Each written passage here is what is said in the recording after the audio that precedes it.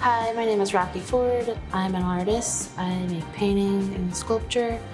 Primarily, I work in acrylic and text. For the exhibition, I'm creating, I want to say 12-foot by 12-foot dance floor that will be in the center of the space that will have some text that is open for people to dance on. Hit it! Don't you give me all that jive about things. My father was a music producer. He produced many different songs, but famous one would be Curtis Blow, These Are the BRICs. But to me, he was just my dad. So my father was also a writer. He reviewed music. I like that correlation between my work and that about him. A lot of my work, too, it references my family and ways some of the writing. But music is a big inspiration in ways where like it kind of leads a narrative, maybe not so obviously.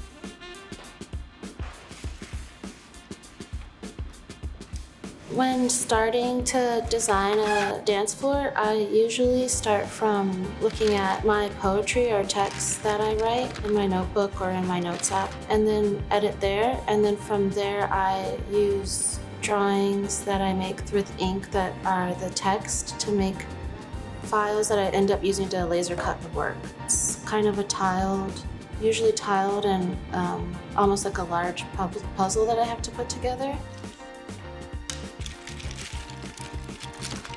The remnants that exist in my work are often the offcuts from laser cutting the work. I save a lot of the pieces, the letters that are not used in maybe a work. I will use those letters in maybe future works or sculptures. I feel like that relates to this idea of remixing and taking something new visually from that, but also using the cutout letters to create a newer text or for another work, and kind of using it almost like the letters as a way to create a new sentence. And then another thing that I'm interested in is kind of the relationship those different texts or writing have with each other and kind of new ways of using it, and kind of thinking of these material forms of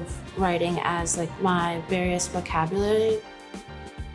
This past February, I did an exhibition in Chicago at Goodweather, and that was a dance floor that existed for 10 weeks and with programming.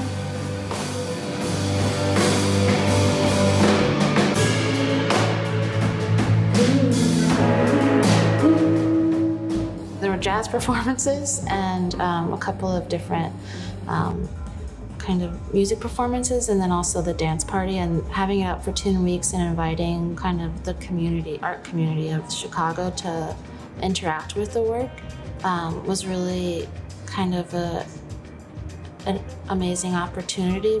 And so I'm curious what will happen with the BRIC exhibition. I like the idea that this is one that's designed for the space, and then also it's going to record what happens like during the different performances or how people interact with it. And so I think a lot about the space that the work is being made in, how that work will take up space and how the viewer will interact with it. And for this exhibition, there will be performances that will happen off the stage, but the viewers will be viewing it from the stage, which I'm kind of interested in as this kind of double stage standoff or something.